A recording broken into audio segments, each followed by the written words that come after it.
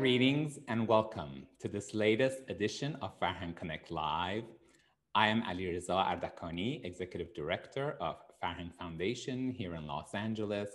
We are a member-supported, non-political, non-religious, not-for-profit organization with the sole mission to celebrate and promote Iranian art and culture for the benefit of the community at large. Thank you for joining us today from all over the world for Psychology of Iranian Cuisine, part of Farhang's Iranian Cuisine initiative. We will be holding a Q&A with our panelists towards the end of today's talk, so be sure to submit your questions via the Q&A button at the bottom of your screen. Our first guest is Armita Hosseini. Ms. Hosseini is a registered member of the College of Psychologists of Ontario as a psychological associate. She completed her Master's of Education in Counseling Psychology from the University of Western Ontario. Her curiosity about child psychology and determination to broaden her expertise led her to complete another Master's in Clinical Developmental Psychology from York University. Throughout her 10+ years of her clinical and research training, she has worked for publicly funded mental health agencies and hospitals, including the Center for Addiction and Mental Health, and various private practices. Currently, she works with children, adolescents, and adults, conducting diagnostic assessment and providing psychological interventions with a wide range of social, emotional, behavioral, and learning needs and challenges. Aside from her clinical practice, Ms. Hosseini is a self-taught cook and food stylist. In her kitchen, she treats food as an art form and draws inspiration from colors, flavors, texture, art, and her fond childhood memories growing up in Tehran. We are also proud to have featured Ms. Hosseini in 2 episodes of Farhang Foundation's virtual cuisine series, Farhang Flavor. You may follow her on Instagram under her popular Cooking with Armita profile. Our next guest is Omid Roustaei. Mr. Roustaei is a psychotherapist specializing in relationship and family counseling. He attended the School of Natural Cookery in Boulder, Colorado, where he studied the art of intuitive cooking. As a culinary instructor, Mr. Roustaei is passionate about sharing Iranian culture and traditions through food and storytelling. His mission now is to spread awareness of Iranian culture and cuisine, which he does by writing his blog, teaching online cooking classes, and through his work with the nonprofit organization, Seattle Esfahan Sister Cities Advocacy. In 2020, Farhang Foundation was extremely proud to welcome him to our Farhang Flavor web series with 2 mouth-watering hit episodes. You may follow Mr. Roustaei on his popular Instagram profile, The Caspian Chef. Ladies and gentlemen, please help me welcome Armita Hosseini and Omid Roustaei to today's talk. Hi, Armita Jan. Hi, Omid Jan. Welcome. Thank you for joining us. Good morning. Good morning, good afternoon. From wherever you are, Toronto is afternoon. So thank you for having us. It's a pleasure. Thank you for taking the time to join us. I will now step back and let you take over from here. I'm looking forward to this talk. Wonderful. Thank you. Before we start, I really would like to thank the Farhang Foundation for really creating these beautiful opportunities for people like my friend and colleague Armita and I to join you and share part of our knowledge and expertise and passion with you. And more specifically, I'd like to thank Alireza for being always such a big supporter of our work. So today, what we're really wanting to do is talk a little bit about the role of food in Persian cuisine and Iranian cuisine. So as you know, with most cultures, food plays a significant role, much like it does in Iranian culture. It's usually a ritual of coming together, not only on a day-to-day basis, but also it has such deep sense of connection with our holidays and ceremonies. What we hope to achieve in this conversation today is just to begin scratching the surface a little bit and begin talking about some of these norms, expectations, and issues and challenges that are associated with food and eating, and also some of the cultural norms and expectations. As you would imagine, food and eating can not only be incredibly enriching and community building, but it can also be a source of distress, pain, and suffering. Our hope today is that we can walk away with some specific tools and tips related to healthy and mindful eating and improving our relationship with and through food while incorporating some of these influences, particularly during these challenging pandemic times. With that being said, please keep in mind that this talk is not intended to provide any specific therapeutic advice or address any specific issues, especially related to disordered eating. We want to cover quite a bit of material, the relationship with food, some of the psychological nuances that are associated with our eating experiences, as well as mindful eating. And perhaps, Omid, a good place that you and I can start is to look at the role of food in our families and Iranian culture. I know when I think about culture, it's this umbrella, right? There is this Iranian culture, customs, certain rituals that drive that. And then we have the culture of the family that's within that big umbrella, that it shapes our practices, that food shapes that home environment. So maybe we'll start with you sharing some of your ideas about the psychology and relationship of food, and we'll go from there. Absolutely. Brilliant. So I think it will be really significant and important to start with the obvious, and that is food and cooking. There is always gender specific roles and responsibilities associated with it. Though none of this is black and white, all or nothing, stereotypically and historically, rather speaking, the role, responsibility, and often the burden of cooking has fallen on our mothers, our grandmothers, our aunts, and women in our family. How that showed up in my family, it would mean that my mom would spend the time in the kitchen preparing the food, while my dad would be more specifically responsible for gathering the ingredients and bringing it. And we wanted to name that and to acknowledge that, and then also try to hope maybe to create a mindset around how do we balance that so that not everybody enjoys cooking. I mean, let's face it, nor everybody's good at cooking. So it doesn't mean if you don't enjoy it or if you're good at cooking that you can't take roles and responsibilities in the kitchen. So we wanted to just name that and at least help, folks, like if you don't enjoy cooking, how might you contribute in setting up the table, or how might you take responsibility and accountability for either shopping or cleaning up, right? I think that gender role is shifted just a bit, but I think to a great degree that responsibility does fall on the women in our family. So I wanted to kind of name that a little bit, and then move toward a little bit more about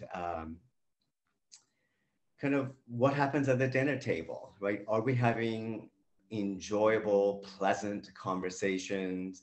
Are we sharing through our experiences of the day, or is the dinner table a silent place, or is it a place to discuss and manage and address conflict? So obviously we're an advocate for eating time to be more peaceful, so that it can evoke more joyful experiences, so that it evokes more pleasant emotions, so that our digestive system is working, collaborating with our emotions and making the experience more pleasant and enjoyable. And, we can also talk about, or we rather need to talk about, our preferences around food. Our palates are so different. Not everybody likes the same thing. Mm-hmm. So how does your family manage likes and dislikes? Like, are you encouraged to eat something new? Are you encouraged to try something new? Or is there a power dynamic that sometimes shows up? And that's a really, really tricky one that, if we were to go down too deep into the clinical part of it, which we won't, but to really walk around this tenderly to make sure how likes and dislikes are being managed doesn't become about power control, and it could certainly lead to more problematic and disorderly eating. So one of the things I always tell my parents, rather the parents that come to counseling, my clients as parents, you know, I always tell them, like, it is part of your job to model healthy eating. You fill the house with fruits and vegetables and such, and you present them. It is your responsibility to model it. It is your child's prerogative to try it, like it, or dislike it. And keep in mind that a new flavor needs to be introduced to a child's palate about 18 times before they say, okay, it's not as bad as I thought it was once, or I thought it would be. So it's important to just kind of identify how we manage the likes and dislikes. So I'll tell a quick little story and then I'll pass it on to Armita. As a child, I didn't like eggplant, and I was blessed or cursed, depending on your perspective, to grow in a culture that adores eggplants. And we have so many braises and stews and frittata cuckoo style dishes. So what I would have then to do, you know, when I didn't like eggplant so much, I had to work around it. But the funny thing is that every once in a while, I would make such a good case to my parents that they would feel sorry for me and they'll let me eat hot dogs instead of eggplant. So to this day, I have such a strange association of hot dogs and eggplants. Now, as a grown man, I adore eggplants and I can't get enough of it. So how do you manage these in your home, Armita? You know, funny enough, there are certain foods that as an adult, I don't like because I haven't had a good experience. I've been, you know, force fed when I was a kid. And, you know, I think force feeding is managing likes and dislikes is an interesting topic because in our culture specifically, force feeding is a sign of love. You show love through food. You know, you force your kids to eat a certain way or eat certain things. And as you said, not everybody likes every food. And I think about this from a developmental perspective because I work with kids and I work with adolescents. The practice of force feeding, for example, was a big one in my family. I remember I was being chased around the table to the point where my mom wanted to feed me because she was worried I'm not going to grow or I'm not going to have nutritious food. So even though it's a way of sharing love, force feeding, the parent makes an assumption that the child doesn't know instinctively when or how much to eat. And the truth is, biologically, we're all wired and programmed that we know exactly when and how much to eat to survive. So I think looking at it from a little bit of a psychology clinical lens, because force feeding is such a big thing in our culture, in most cases, again, if it's done once in a while, it's different. But if it's done consecutively and all the time, it can be a trigger. It can evoke a lot of negative emotions. For example, when a very popular one was, well, you didn't finish your food. Can you think of all the kids in Africa that are starving? You trigger an emotion, and that's guilt. You're being a little bit of shame. You know, if you impose punishments like I won't talk to you if you don't eat your food or you don't clean your plate, you're instilling a little bit of fear. So we have to be mindful of what type of consequences we put in and what kind of reactions that might trigger in our child as a parent, right? And I think another point that sometimes we may not intend to as parents, but we do is we teach our kids to ignore their body signals. So force feeding ultimately can lead to, in teenage and adult years, to these unhealthy food habits that we pick up, right? We start to ignore our internal cues. And I know we're going to talk about mindful eating soon. These internal cues we ignore. Right. Yeah. And that I think that's something that unfolds over time. Also, I don't think it makes it pleasant for anybody at the table because you're constantly having arguments and there's a lot of tension at the dinner table. So it makes the experience of eating food with family also a negative one. Right. Sorry. So like what you get to associate with food is that tension, right? Yeah, it's a lot of it, it's counterproductive. So a few tips that I have that I can think of for especially parents is teaching your kids when to say no thank you, that not everybody has to like the same food, being mindful and refraining from force feeding your child, right?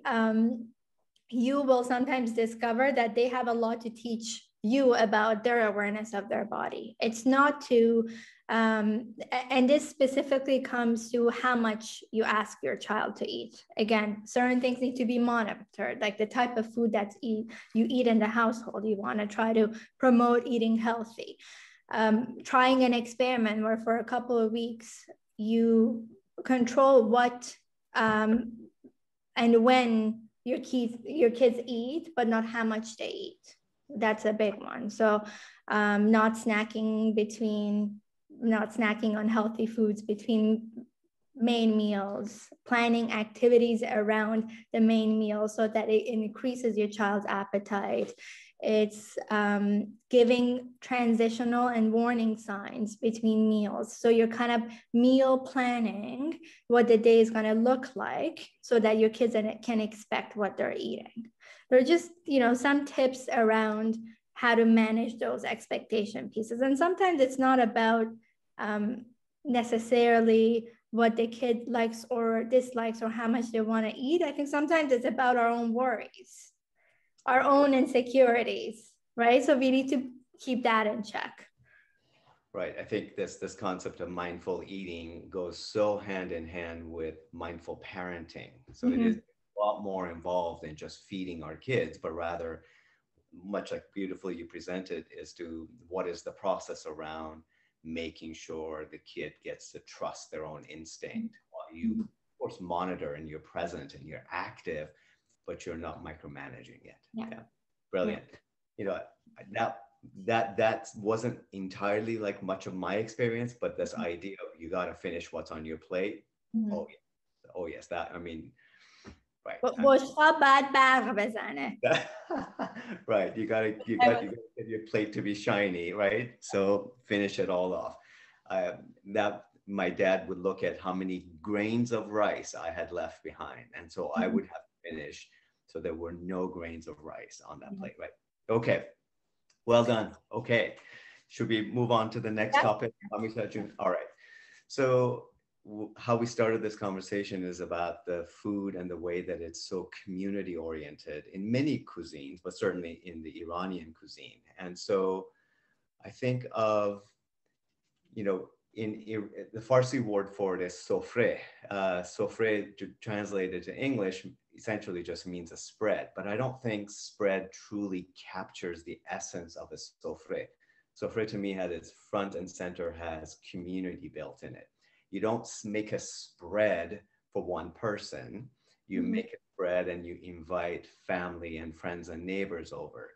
And these sofre, these spreads are often associated with either secular holidays or religious holidays, as well as weddings and New Year celebration. Like we just had Sofre Nowruz, which was our Persian New Year.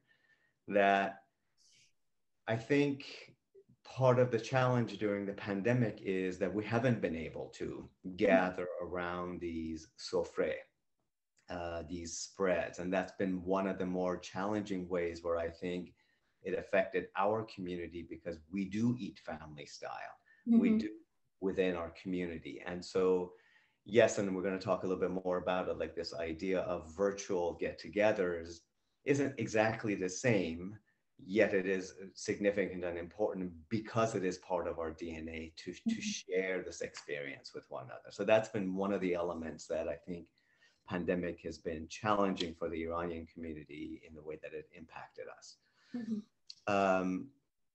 And is there anything that you wanted to add in here, Armita, or should I hop to the next step? Are you going to be diving into recipes Yes, and yes, okay. yes.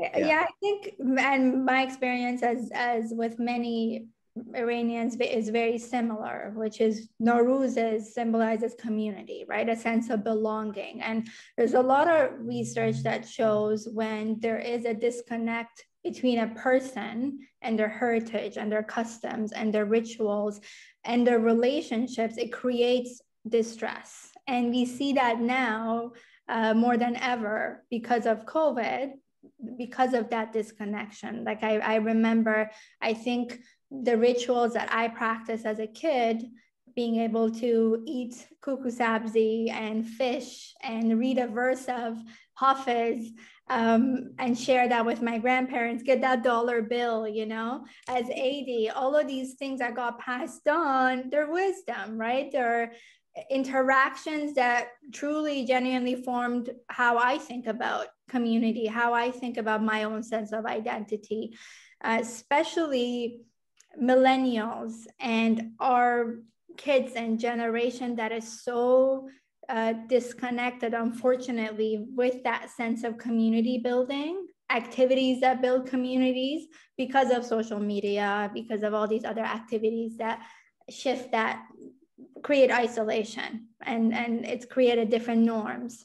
So it's important to constantly reinforce that. I think one of the things that many different cultures do that is helpful is setting up these spreads and setting up your Christmas tree, all of these things way beforehand. You get yourself prepped, right? You relive those memories, you reaffirm your identity in a way, you build those relationships and connections, even if you're on your own, and it helps with that isolation. So teaching recipes, I think it does the same thing. It really anchors a person's identity, and it helps with stress, and it helps with depression and anxiety. So Yes. yeah. I think maybe you were watching over me this year as I was hustle and bustling to get my Nowruz Hafseen set up this year. Like this year, I started so much earlier than ever before. Interesting point. Like, you know, I am older than you, and so I haven't been in Iran in 40 years, and so there was a significant period of my life where my heritage and culture wasn't part of my day-to-day living. And now that I am indeed older, and now I am definitely this sense of longing, that sense of belonging that we talk about, right? Because it reminds me where we come from, and when I sprout the sabze, when I go chasing after, you know, whatever item to go on the Nowruz, it's really just kind of reconnecting, and the sentiments of nostalgia, the sense of joy, a sense of you're not alone, right? Really all good, yummy emotions. Yeah. Yeah, it's a space to connect, and that's why I think people say there's again research to back this up. They say if you want to go on vacation, plan it ahead.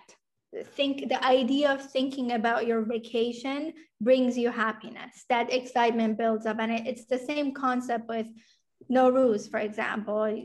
Putting out this spread and getting prepared, it excites you and it gives you a sense of connection. Yeah. Brilliant. Okay. So moving on with getting more into nitty gritty with food and cooking. So it's fascinating how we learn to cook. And, you know, you and I these days, we have access to books. I have a stack of Persian cookbook here. There, you know, open up as I fondly call it, Uncle Google, and there is a bunch of recipes for anything and everything you want. Yeah. And so we're learning a little differently about our cuisine and traditions today, a little differently, particularly for those of us living outside of Iran. Maybe we don't have access to all of our family or all the wisdom within the family. So back in the day, like my mother is the eldest of 5 siblings.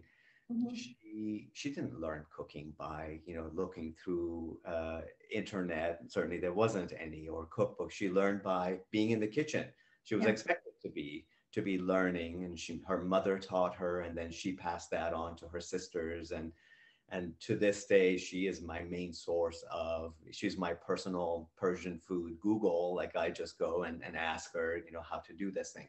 But there is that gap again. Like, there is recipes were taught down, passed down from generation to generation.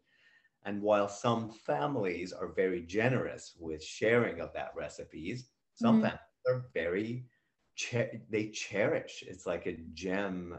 It's like a cherished possession that they hold on to the recipes.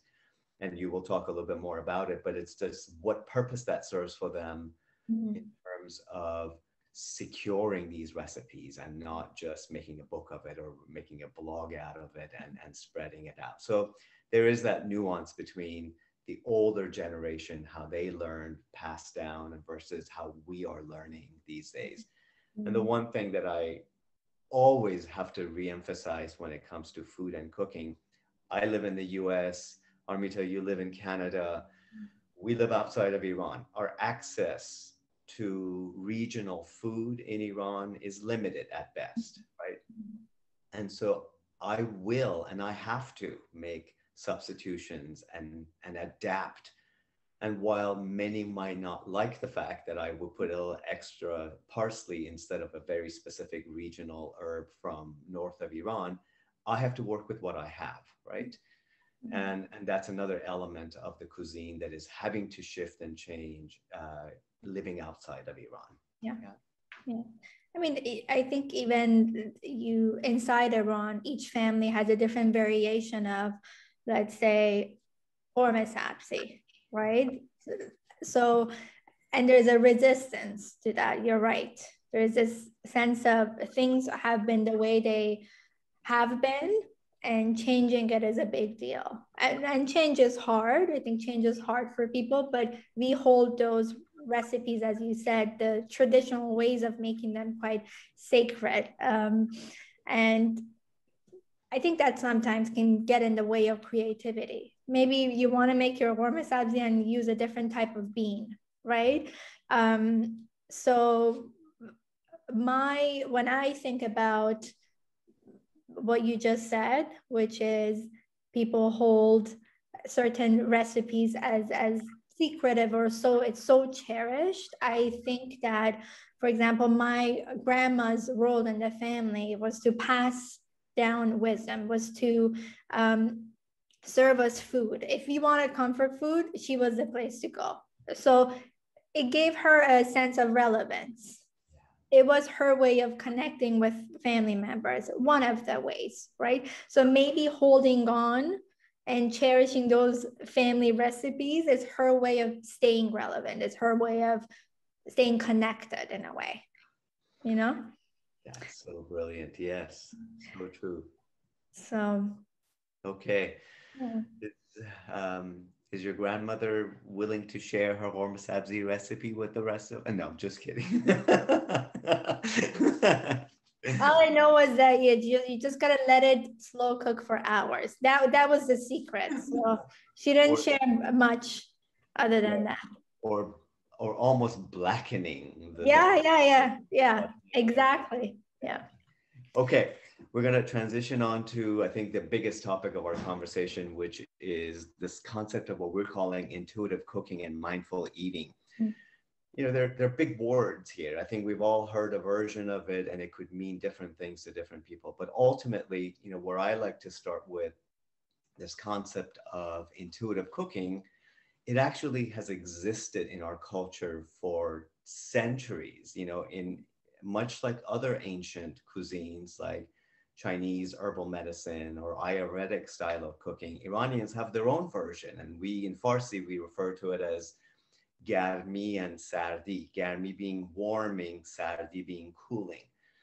It's ultimately a philosophy, a way of seeing food and our own composition and temperament that respond to cooling food and heating food. Not that it's about the temperature necessarily, but it's about the what the word that I use sometimes to describe it is like the energetics of the food that cools your body down or warms you up depending on what your composition needs. When I think of the whole concept of Garmi and Sardi, it brings me comfort because it's a structure. It allows me to function within an existed uh, wisdom, ancient wisdom that is designed to take care of my body.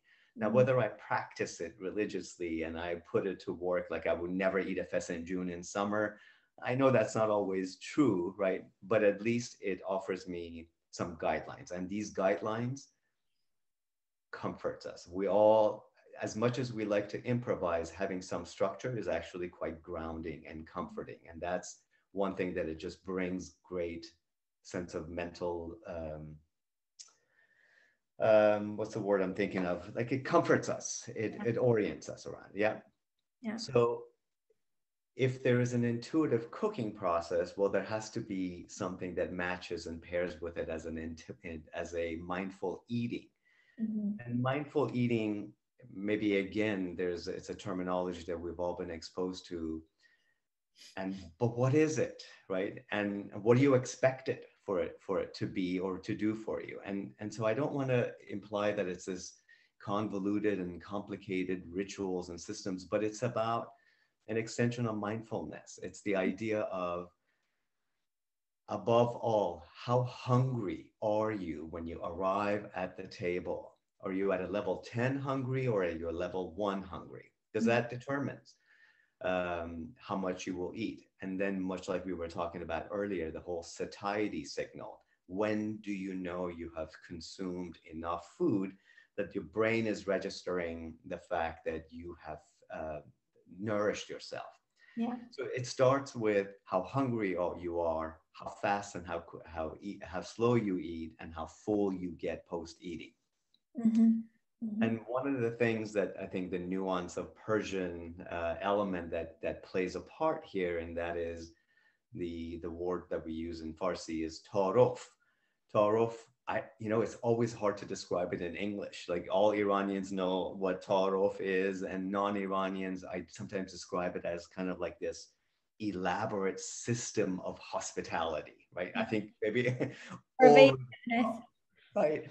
And so tarof could interfere, right? Tarof, when it comes to food and eating, though it is utterly charming and polite and part of the endearing aspects of our culture, but it can also really interfere. I specifically think of a neighbor we had in Iran. Like it was tarof to the point of stomach discomfort and pain to eat what was not only on your plate, but that you were served again and again and again. So these are the kind of things that, while they are charming and endearing, as parents, as in our families, we need to be really mindful and aware of how that shows up and could interfere with mindful eating. And Armita, John, you will go into a little bit more detail. I will just kind of name a couple of the, how I choose to be mindful when I eat. I go a couple of different ways. I look at it with what's right in front of me, and then I go meta with it. Like what's in front of me is it orange? Is it yellow? Is it smooth? Is it textured? Is it fluid? So I get curious about the item that is on my plate. The curiosity about the food, right, is actually allows us to slow down and to be intentional about what it is that we're eating. And then when I say I go meta, I think of this red pepper. I mean, where does it come from? Sometimes I look at the label and it's like, oh my God, this is from Australia. This is from Israel. This is from Mexico. Okay, maybe not good, not bad, but that awareness of where the food has traveled, what conditions does it require? Does it require sun? Does it require rain? Can I also validate and acknowledge the farmer, the rain, the sunshine, all the elements, the person that picked it, the person, one of my running jokes is that every neighborhood I move to, the first thing I do is I get to know the produce man at my grocery store, because I want to have a relationship with the produce man. And so as I look at this mindful eating, I'm thinking of my friend at the produce aisle that placed them so beautifully, and that it becomes part of my ritual of mindful eating. So these are the kind of things I look for and how I describe mindful eating. And Armita, you will go into a little bit more, quite a bit more detail on this piece. Yeah, yeah. It's so interesting you talk about Tarif. I think we have certain customs that, as you said, are beautiful things to see. I think of Tarif as a curse and a blessing. It's a blessing because it shows how hospitable and generous and respectful and kind we are as people. It's a curse because even though it's a beautiful thing to see, it's really a cultural phenomenon that is so unique to us, because people go above and beyond of what they have. I've traveled to Iran, and people go above and beyond to share things they don't have enough of, or spend money on things they don't have for their guests, right? And it creates obligation. As you said, sitting at a table, you are, again, someone tarofs and tarofs and tarofs, you end up eating much more that you can handle. You're eating out of guilt and obligation and not pleasure. So it's really important to think about what are certain customs in our families, in our culture as a whole, that get in the way of mindful eating. And you touched on what mindful eating is. It's really a framework to make healthier food choices that might potentially lead to weight loss. The goal is not for it to lead to weight loss, because every time you choose foods based on a certain outcome, we're not mindful eating, because we're eating with a means to an end. Yeah. And there's no calorie counting or specific strategies. We're trying to be aware of our relationship with food. Our mind is calm and content and clear with what we're eating and when we're eating. And everybody slips up. I slip up, you slip up, everybody slips up. And mindful eating helps us to be less judgmental, less emotional, less critical about our choices if we slip up. So it's really changing your thinking about food. And a few tips that I have, I think it starts with our grocery shopping list. Avoiding impulse shopping, especially when you're hungry. The number of times I've been starving and I have gone to Costco, oh my God, it's really badly. So avoiding, processed food aisles and sticking to the produce sections. Again, you touched on that, engaging your senses, curious about the texture and the color, putting your fork down when you're eating, getting curious about your food, not being on autopilot mode when you're chewing down a meal. One thing I sometimes do is, if it takes me 15, 20 minutes to eat, I spend a few minutes, up to 5 minutes, of mindful eating. So really paying attention to the texture, the color of my food, how it actually tastes, and it helps me slow down. That 5 minutes, I notice that I end up enjoying food more than the remaining of my meal, because I'm really focused on what that food tastes like, what it looks like. The other one is interruptions. So getting rid of distractions, cell phones, screens, TV, we're all guilty of that. Sitting uninterruptedly with your food and your company to really reconnect your senses. And we're going to talk about senses and some of the psychological processes that are involved in that. So all in all, managing these little things, knowing that you have enough of an appetite to eat, for example, because our brain and bodies are so connected, and it's set up in a way that if you are really starving and you're eating faster and a faster rate, your body can't register. It registers and sends signals to your brain when it's full, but you're eating at a faster pace than it can do that. So last tip I have is a little bit of self-reflection. So what triggers my eating? Asking, why am I eating? Am I eating because I want to nourish my body?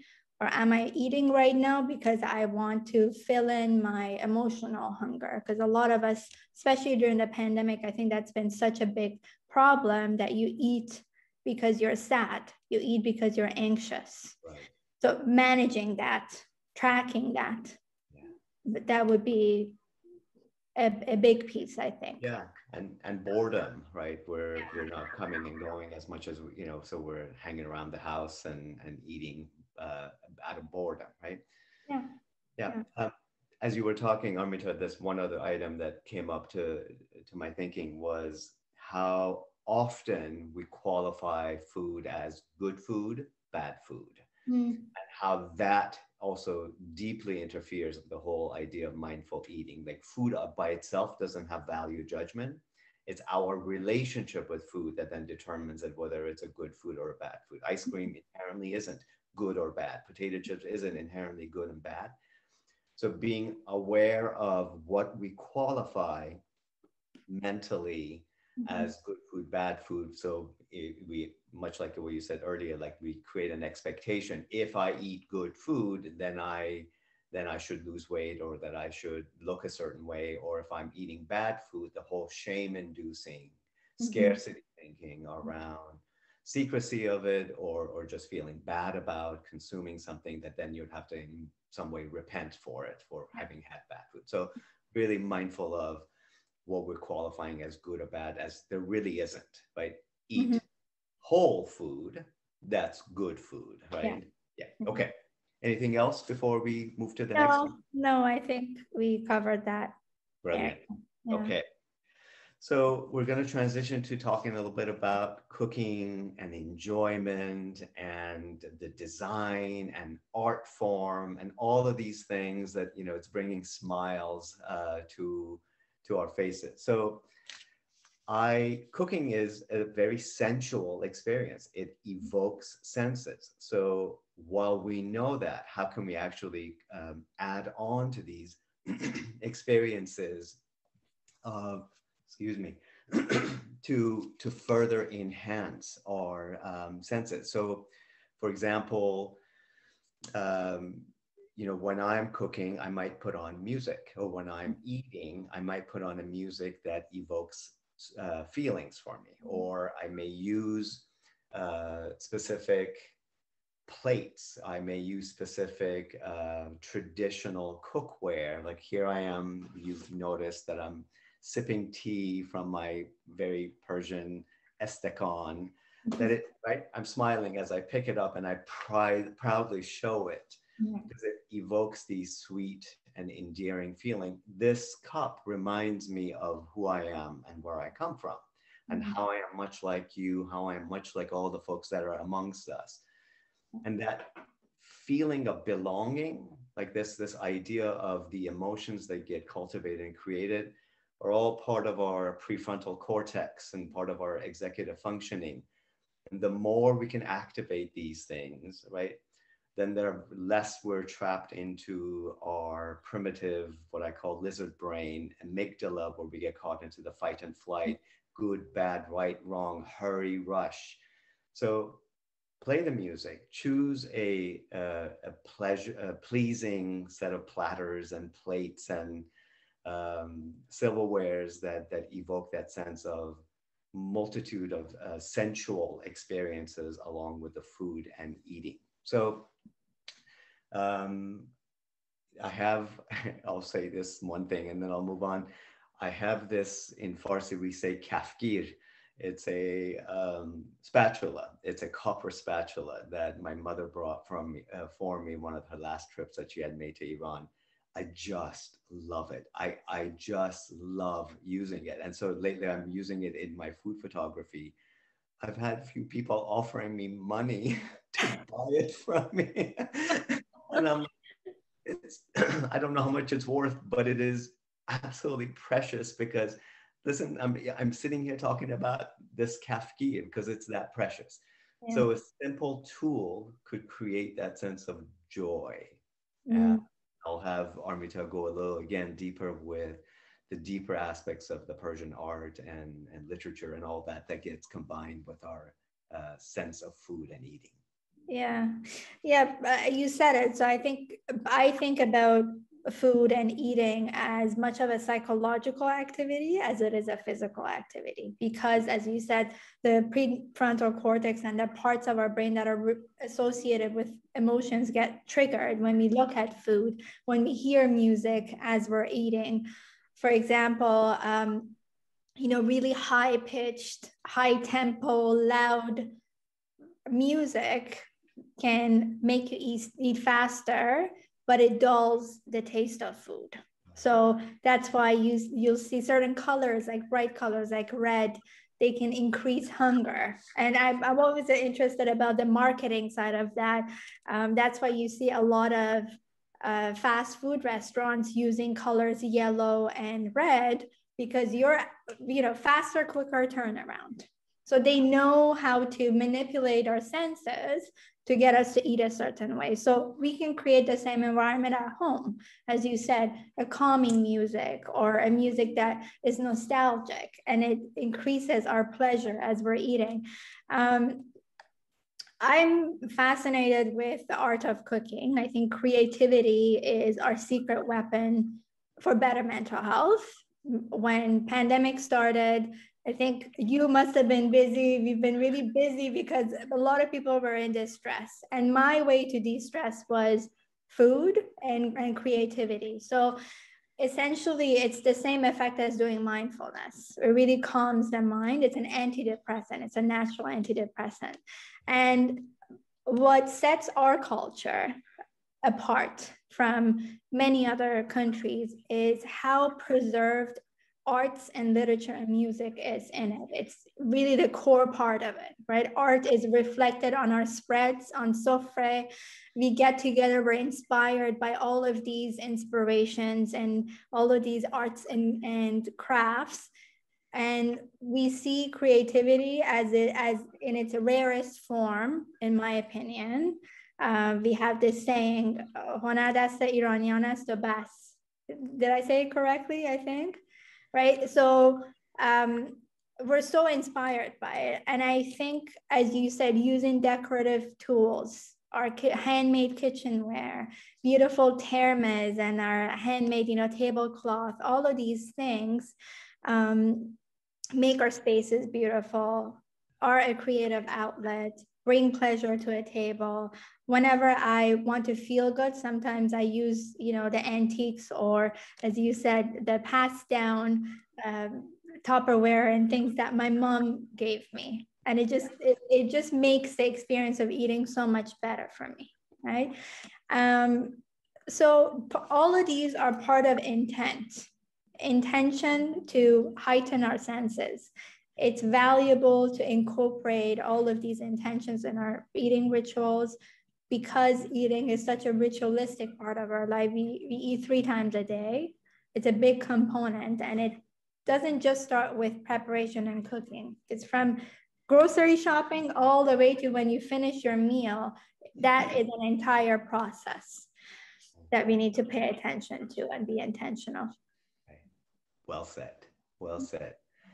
So I think we're going to move on to our final topic that we're going to discuss today. And that is, all right, it's pandemic. Some parts of the world is improving. Some part of the world is still working their way through this terrible ordeal.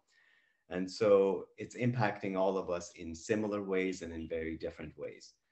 So what I wanted to just kind of leave this conversation with, there are folks that live by themselves and they're disconnected from their friends and family and community.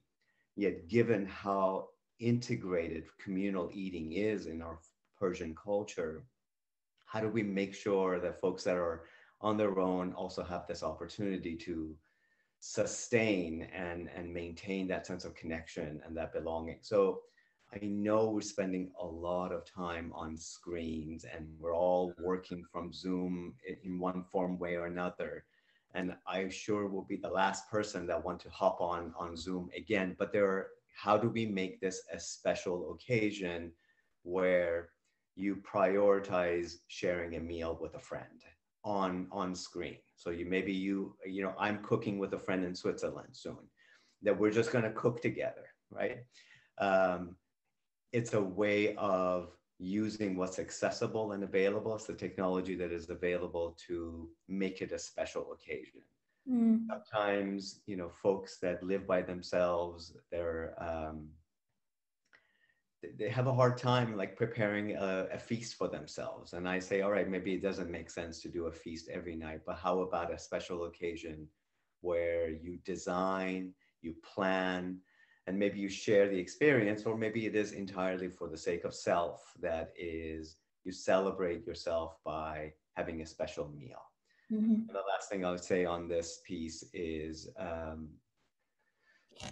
maybe if active nightly cooking is too much work, too much effort, how about maybe devoting a special day, let's say Saturday or Sunday, that you devote maybe 2, 3, 4, 5 hours, that you cook a whole lot of food.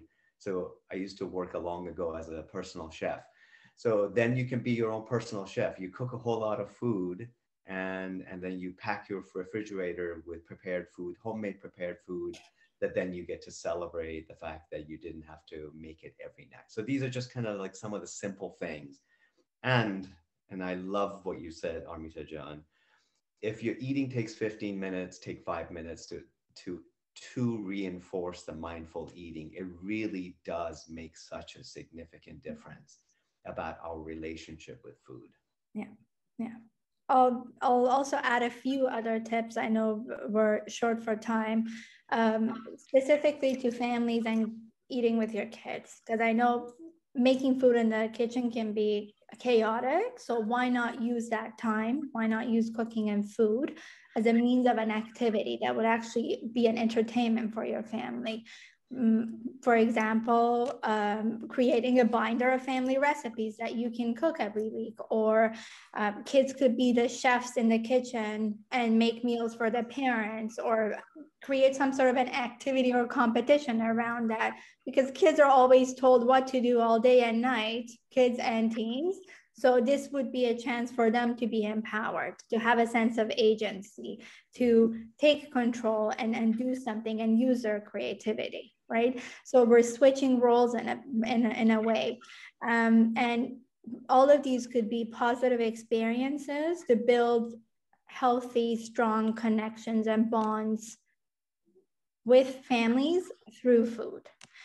Lastly, you know, for couples, not forgetting to play. We encourage play in kids, and we grow up and we forget about it as an adult. So thinking outside of the box, you can take turns in creating a special meal. It could be, you know, pretending, have a date night, pretend like you're in a restaurant. So really thinking outside of the box. I think imagination is our tool, especially in a time where we're so confined in small spaces, stuck indoor. The only way that we can, you know, experience things is through our imagination, through our sense of creativity. So supporting small businesses, for example, you don't feel like cooking, get a gift card, buy a gift card from a local restaurant and send it to your friends, and then set up a date night or set up a cooking night. I know we're running out of time, so there's a plenty of material to cover, but we'll cut it there. Yeah.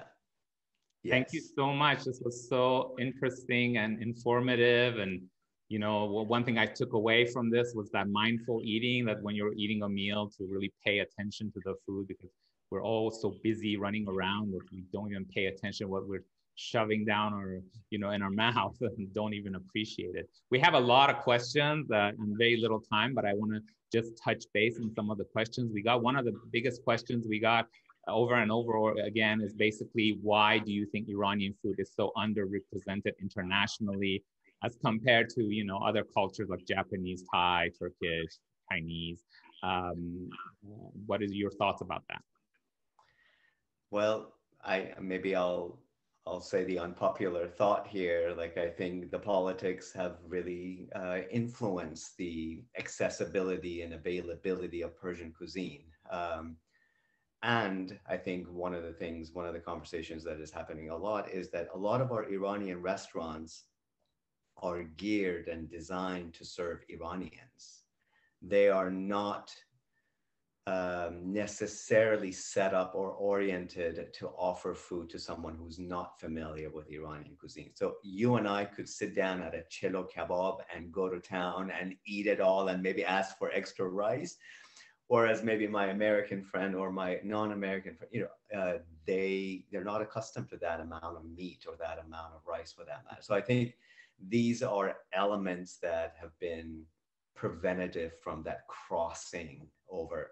But with that said, I mean, look at, here's the two of us, the three of us sitting here and talking about it. And I think there is a shift, but sadly, I think that the change takes time. So that's my thought. Yeah, a very similar response. I think some intergenerational oppressions and our political climate definitely doesn't put us on the map. So I'll stop there if people have additional questions. Yeah, great. I think these are great answers. Another question we had was for each of you, what is your favorite dish, Iranian dish, that you have connected great memories with, which you go to when you want to boost some positive feelings? Oh. That's a tough one. Khaime bademjun is mine. My mom makes really good khaime bademjun, so I for me it's nostalgic. It just brings so much comfort. Ironically, I am making khaime bademjun tonight. I have guests coming over. And I'm not making this up. I am making it. My favorite, I think the thing that just brings me smile is cake yazdi. And I know it's not a dish here, but like there's just such fondness about these delicate little cupcakes. Like who doesn't love a good delicate cupcakes, right? So that to me is, I think of it and it evokes a wide range of emotions. But if I was to go with a stew, I think horma sabzi, much like many Iranians, we love our horma sabzi. Get those herbs cooked properly and add on to, whatever choice of protein you add on to it. Great. Another question that we got a lot of or touched on is, do you have any tips for reversing effects of force feeding or tarof after you grow up? How we as products of force feeding can learn to recognize our body's signals. Oh, I'll say this. I think that crosses into a little bit of therapy work because it's about boundary setting. And I appreciate when I work with my Iranian clients, it's always difficult to say, you got to set boundaries with your Persian mother. It's difficult, right? But it starts with, you got to name it. It can't be implicit anymore. It has to be named out. That it's okay, it's cherished, but it is also better to take ownership of your own dietary needs and satiety needs. So that's where I would go with it. Yeah, I agree. I think learning to say respectfully, no, thank you. And I know that you're showing love and I know that's the intention, but it's going to make me feel uncomfortable. It's going to bring stomach ache, just kind of naming the consequence of what that behavior is going to be. I said I don't like certain foods because I've been force fed. So now that I look back, I kind of reflect on that. Why do I not like this food? It's because it's been force fed. So can I change that relationship now with myself? Right? So it's again, naming and recognizing and labeling, how come that is for me? And you become mindful of then that with your interactions with other people as well, your kids and your parents and such. Those are great tips. By the way, Professor Hamid Nahvisi, once in one of his lectures at Northwestern University, his description of tarof in English is virtual courtesy, which I thought was such a great term to kind of nail that tarof, because it's always so difficult to explain what tarof means. So I thought that was, you guys touched base on tarof. That's great. I'll end with this last comment we got from someone. They said, we love following you both on Instagram and applaud you on how you present food and what inspired you to get into this field of food, I guess.